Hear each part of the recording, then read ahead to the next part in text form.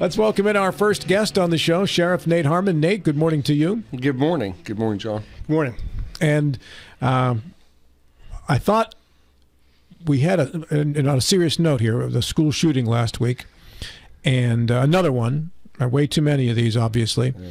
And I thought of you for a moment because of the work that you were trying to do with the local schools here in Berkeley County and through our elected officials and the delegation to increase security in the school system. I know that there's been money that's been appropriated to increase security and safety in the schools with upgraded doors, locks, and such. And I know you also were looking for a way to get it funded so that we had more presence with deputies at the schools here in Berkeley County. How is that going? Actually, it's going pretty well. I know that Dan Comer, his constituents with the Berkeley County Schools, is working closely with the regional school safety representative from the state, where the state's done an initiative where they've dumped about $2 million into regional representation of state school safety initiatives like See Something, Say Something, or See Something, Send Something type of initiatives, and then of course threat assessments of the schools. We have, I believe this regional representative is former Trooper Kevin Plummer. He's going around and visiting schools. He's got 93 schools to visit and help them assess these things. So I can appreciate that initiative. At the same time, though, every district is different and the needs are different. So, we try to get more into the weeds after a threat assessment's done. Where's the training gaps? What does an assessment consist of? Well, a threat assessment can be something along the lines of physical security. So areas that doesn't have what we call an observation, like trap area, so to speak, an access control point to where someone comes in, they get buzzed in versus freely allowed access to the whole building. There's still some older situated buildings that doesn't necessarily have that to some degree. You could go into, for example, the situation that happened at Sandy Hook in 2012, where instead of having laminate safety glass, there was tempered safety glass where, you can have all the access control measures you need, but if the surrounding visually aesthetic glass isn't up to standard or in terms of today's world and how these situations are evolving, then it's fairly easy for someone to try to get in by simply busting the glass. As we saw in the case of the Nashville shooter, as awful as that was, she just shot her way in. Which was surprising and scary at the same time, because you want to learn from past events like Sandy Hook and whatnot. And ever since that situation, we've developed programs and have visited multiple locations to include workplaces and places of worship, schools and hospitals, and advocated for safety laminate glass or locking mechanisms for doors that can't be readily When you say secured. safety laminate glass, you're not talking about ballistic glass, something that's going to stop bullets, right? No. Now I'm talking about, so you have two types of glass. You have annealed glass, which is a heat treated. A lot of commercial buildings have those. The problem with those is when they bust, they come off in big teeth. And the potential of that stuff flying inwards towards the rooms can cause a safety issue for those that are inside. So what I'm referring to, even though the annealed glass is harder, laminate, a film, if you will, a clear 3 mil, 9 mil, 10 mil laminate. Sometimes you could mirror that or tint that to some degree where you can see out, they can't see in, those kind of things. And apply that, for example, there's all kinds of things out there, Clear Armor and other things that try to tout ballistic capabilities, but just, we try to recommend cost-effective ways to be able to do this. Some people refer to it as tornado glass, and that's where that comes from for folks that experience that, God forbid. But it's a clear laminate and properly installed. If you have annealed glass or tempered glass, it keeps the integrity of that glass. Doesn't stop the bullet, but there's videos out there. It'll take significant amount of more force and time for an individual to try to gain access. I believe one video actually showed about 11 minutes to try to bust a hole, even the size of where someone could attempt to even crawl in. Even with an AR? Huh? Even with an AR? Even with an AR. I've actually done a shot study with a single pane of glass and showed a video where it shows annealed glass, rounds going through it. I shot it 3 times with an AR, 3 times with a 9mm, and 3 times with an AK-47. And you go up there and you hit on it just like a windshield. Keeps its integrity, and think of it like a windshield, really. And that's the effect that you get. Doesn't stop the projectile, but it does keep the integrity of the glass. See, when we talk about this as a former firefighter, I see people trapped in a burning building now. We have these windows that you can't get into, which means that it's difficult to get out. But I've entered a number of buildings through windows when I needed to. So everything's a trade-off. It is. It takes working closely with the fire departments and law enforcement to include EMS. I mean, there might be that requirement where you have that one window that's identified through the fire department by various means with the buildings or some code that exists or that can be created where the one window is like your emergency exit or whatnot.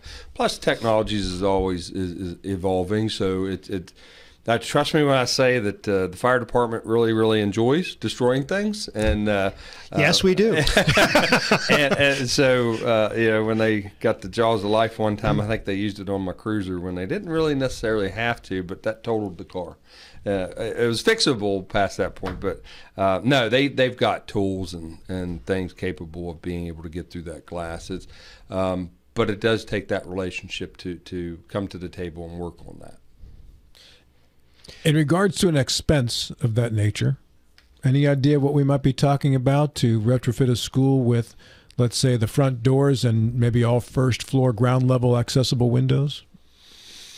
Well, are we talking millions, hundreds of thousands, tens of thousands? Pennies on the dollar in terms of the benefit. I mean, obviously, you cannot put a price to a life. But we do. What we do. And the fortunate part is we've got, and I'll speak for Berkeley County Schools, we are actively and proactively working and sitting at the table to be a lot more preventative in these areas. We've got exercises planned, full-scale exercises planned. We've got threat assessments being done, where it identifies various gaps in these buildings, and that's it. That it starts with a threat assessment. If you want to be cost effective, identify in your area, in your environment, how many windows ground level it needs upgraded. So you could have a window at the front entrance, and the front entrance is all secure except it's got a window in it, but it doesn't have security wire or meshing in the window. It's not even laminated, but it could be this small little single pane. It still could be shot out. Someone could reach in. They could unlock the door from the inside, stuff like that. So it could be very low, but you have to have a threat assessment to keep the costs down and to identify, all right, what are the priorities that I need to address first? And then the threat assessment can even go into emergency preparedness as far as training and whatnot. I'm saddened. Is this exclusively for staff and faculty, or is this Yes. these exercises include kids too? It's for the staff and faculty with the recommendation on how to train their younger audiences. So we can equip the educators with the information, and they in turn translate that on how to relay it to their audience, whether it be high schoolers or fifth graders. They know their audience best. I mean, it's no different than teaching drug awareness or fire safety with the kids. It's just something there's certain things they need to know, certain things they do not need to know. We know that historically those that want to do bad things or those that are on a pathway to violence do their homework. They study, they watch videos, they train. They evolve with what they've seen in the past. How can I do it better? For example, the one in Tennessee, she wanted to be, one of the very few females to ever carry out an incident like this. And, she had journals and she had months worth of planning. And so our focus is be more on the preventative side of things, get parents to be parents, be nosy parents, be involved with threat assessments. And when I say threat assessments, I'm not just talking about physical security of the building. I'm talking digital threat assessments. I'm talking these kids got Instagram, Snapchat, Facebook. They got all these social media pages that can paint a pretty good picture if you know how to do a digital threat assessment. There's programs out there. We are actively talking with the schools about these programs. I just had a meeting with Deputy Superintendent Ron Branch earlier. Well, it was over the phone. Well, and in person too, the week prior to last, about these things. So we're actively engaged in talking about these things. But like I've said before, I think we should start moving past the discussion part of it and start doing.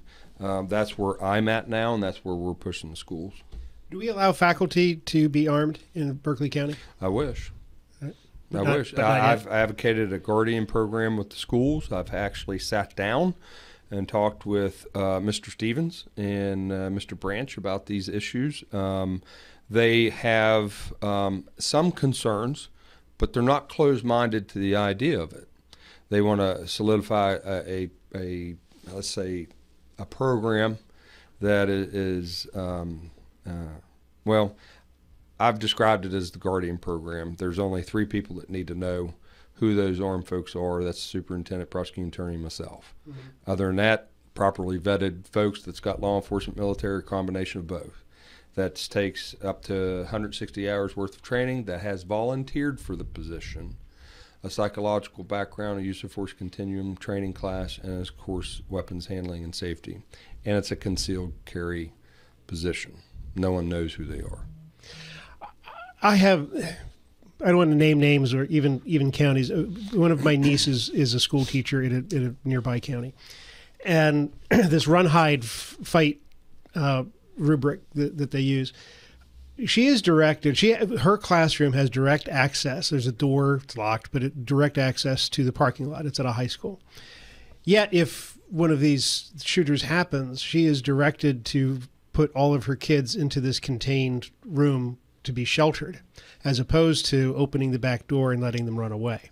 And I'm sure that this makes sense, and I'm not asking you to take a position on the specifics, but it occurs to me sometimes that the threat assessment and the response needs to be not just school specific, but classroom specific. And sometimes the risk of a high schooler getting away and skipping the rest of class is much better alternative than putting everybody into a single target space. Now, I will take a position on it, John. I think you're exactly correct.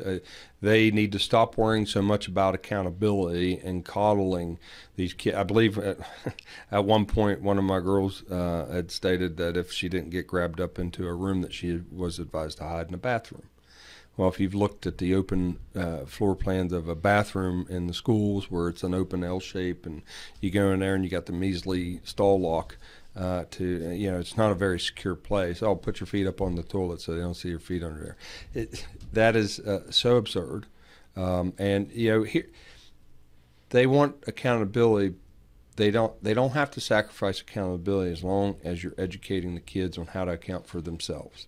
And aside from that, run the opposite direction of where you see the threat is, and get to a place of safety. That accountability can come later, just like you said. It's something that we need to definitely change the mindsets of a lot of folks, and that's what I'm in hopes of doing here, especially this year. Is there any light at the end of this tunnel? Are you aware of circumstances where potential shooters have in fact been stopped before they can do their damage? It seems we're always behind the power curve. Yes, and I think we need to do a better job, even on the media end, of advocating those success stories. I can't get into too much detail now, but here locally, we've actively investigated a situation that had extremely high potential of becoming a school-involved issue. We're corroborating certain things right now, and as soon as I corroborate those things through the investigation, you trust me when I say that I'll let the public know exactly how close we were to a situation. But think about Catacton High School, 2017. where a young lady in Frederick, Maryland, just 45 minutes from where we sit roughly, a young lady wanted to be the first female to commit a Columbine-style high school attack. She was arrested on March 23rd, I believe, at the school, and in her backpack was a book of Columbine High School, Sandy Hook shooting. And a search warrant on her closet yielded a sawed-off shotgun and all the munitions and pipe bomb-making material to carry out the attack. She was arrested March 23rd. Her attack date was April 4th. She was well inside a small window, and here's what prevented that. Dad got into the room and saw her journal, saw the dark things that was really just very similar to the Tennessee shooting recently, the very dark things that she was planning on doing. She had went to the school resource officer and was specifically asking emergency response questions. She was doing her homework and researching past events. How can I do it better? Dad handed the stuff over to school officials, and thank God, between school and law enforcement, no one sat on that information, and they acted quickly. And that's what we really need to do. We need to, if we find kids that, and prevented anybody from dying, right? And there's a stage, if you will, that we can better assess as individuals, whether someone's in a fantasy stage, a planning stage, or implementation stage, where we can actually put a small blueprint to better identify folks that are on a pathway to violence. And once we identify that, then we can get them pointed in the direction where resources can help them on the mental hygiene side of things. And I think that's where we need to be, and that's where the focus needs to be. So what happens to the child, the minor child, the teenager, the parents turn him in or turn her in? What then happens? Is the parent, it would be a very difficult thing to do, right? To sentence your own child to a ruined future. It's better than the alternative in this circumstance. But does the child then face treatment or prison, or what's the next step when you head off one of these attacks? When a parent calls in and I'm worried about my child doing this, and it turns out those were the intent. Well, it depends on how early it's detected, on whether or not they've broached crossed the line into the criminal aspect of things. There are evidentiary items that can point directly towards violent behavior, whereas the parents, the school, and resources within the county, mental hygiene resources, or potentially even substance abuse resources, that the family can be pointed towards and seek and be assisted with. You try not to get into the court-ordered or mandated issued rehabilitations, but sometimes it does go that direction. So it's one or the other. Either the family gets more involved than when they ever was, and they need to be, and gets their child pointed in the right direction.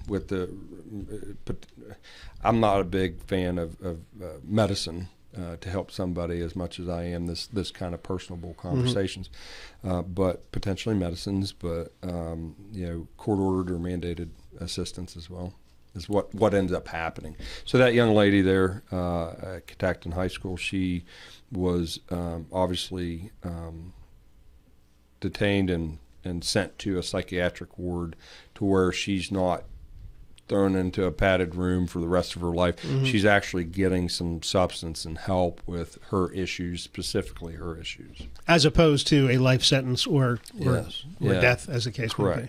And that's where we need to be with these things. We need to be preventative with these things. We need to talk to the kids about reporting. And we talk heavily with adults, whether it be workplace, places of worship, hospitals, or schools, about how they can report. When Secret Service did a study, I believe I sent you, Rob, some statistics on this. Secret Service did a study between the Columbine High School shooting and the most recent shooting, not the Tennessee one. But what they've come to find was some pretty scary numbers, that 81% of the folks that knew, and that's 4 out of 5 people knew of these concerning behaviors before the attack occurred. And most all of what fits the definition of an active shooter event. That's what they found. And then within that, not within that, but 93% of those situations there was someone that knew of the situation before it occurred, whether it be social media or some other avenue of advertisement, either through a peer or whatnot. But 59% of the incidences was where those that committed the attack, 59% of those folks, their friends knew about the individuals wanting to do something bad. So they're peers. 59% of those instances were peers that had that prior knowledge. And we need to unscare folks from actually telling the appropriate authorities that this is concerning to me. I'd like to report it, but I don't want to ruin my relationship with little Johnny here. I don't want to be, I don't want to seem like a tattletale. I need to, I want to report this anonymously, but he or she is displaying concerning behavior. There has to be an anonymous reporting system. There has to be a confident reporting system that folks can rely on, and we need to advocate that to our younger generation. And I think we also need to unplug the zero tolerance meme that we have now, that kids are expelled for drawing a picture of a gun, or it goes to the extreme. I project myself back into these times. I've got quite a few years on me, but the kinds of stories I write now, which are shoot 'em up, so those are the same stories that I was writing when I was writing in elementary school. I think I'm better now than I was then, but some might argue. But we can't. The extreme is to make kids so paranoid about, first of all, daily life, and then whatever they think or they draw or they feel, and I'm not sure there's a question in here. It's just, my concern is that we've got a generation of kids who are constantly nervous, not just about their physical environment, but about what they're allowed to think and do and say. Mm-hmm. Well, I think that what you have is you've had a knee-jerk reaction from staff or those that have been charged with being responsible for these kids, and there's just been no focus on conflict resolution. You have staff that are either walking on eggshells and have that knee-jerk, oh my God, you drew a pistol, and go off the cliff with this possible shooters, or this person's done a really bad thing, to not doing anything at all. And so you got one extreme to the other. So us as managers, leadership, staff who are tasked with safeguarding these kids, young adults are like, even the workplaces, but there has to be a blueprint to start from, right? And that's where those assessments are so valuable. I can't emphasize enough how we've been talking about intermediary teams, and these threat assessments, whether it be physical threat assessments or digital threat assessments, how these things need to come together so we can eliminate these knee-jerk reactions, so we can better assess, how to help these kids or young adults or the like. And this goes from, not only schools, but again, churches, hospitals, and workplaces. Workplaces are the highest volume of events. So again, we're not addressing this on an early age, and they're going up into these conflicts in adult life and not knowing how to deal with them. And they think overreacting or acting out, if you will, is the answer because no one's taught them different or otherwise. And so Smithsburg, Maryland, where you had that shooting with coworkers, he walked right in. He asked specifically from his coworkers, I messed up on this machine part. And the guy looks at him and says, well, you can do better next time. You didn't make fun of the guy, didn't harp on him, didn't antagonize him for messing up a piece. But he just simply goes out to his car and gets a gun, comes back in, and just starts shooting them. Obviously, there were some other underlying issues, but that specifically is someone that's not filtering social norms correctly. And, that individual was from Hedgesville. He graduated Hedgesville High School. We did a search warrant on his house, and there was 22 weapons in his house.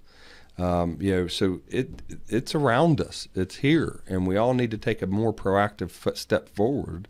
Have candid conversations. The sugarcoating's done. We're done with that, and we need to have some very serious discussions. It's time to move forward. This August, we're going to have the first time ever a full-scale emergency preparedness training exercise involving the educators, multiple agencies in law enforcement, fire, and EMS on the southern end of the county. In July. July 26th and 27th will be the dates for that exercise. And I'm looking forward to a very good morning for law enforcement and a very good afternoon for educators, because it's going to be a half and half. Our educators are going to be our role players, and then in the afternoon we're going to have a very good, fruitful class on beacon active shooter emergency preparedness strategies, talking to the educators in their classrooms at both these two locations that we'll announce later, but teaching them in the classroom on how to better safeguard themselves in the classroom. Sheriff Nate Harmon has been our guest here in this segment. And Nate, we are over time right now, but quickly, I know when we had talked before, you had mentioned obviously getting a deputy in every school. You don't have 150 deputies to be able to do that. But we talked about retired military, retired police officers as on-school security, or at least enough so that the response time for one person to get to one school or another isn't too elongated there. Any progress with that?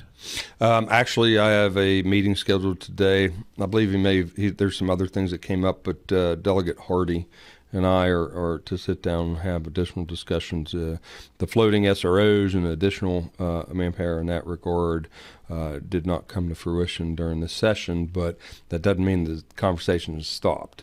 We are looking at, down the road, public safety initiatives in terms of just doing town halls and talking with the public in terms of, when I first took office, how many deputies we needed and to really be productive out there.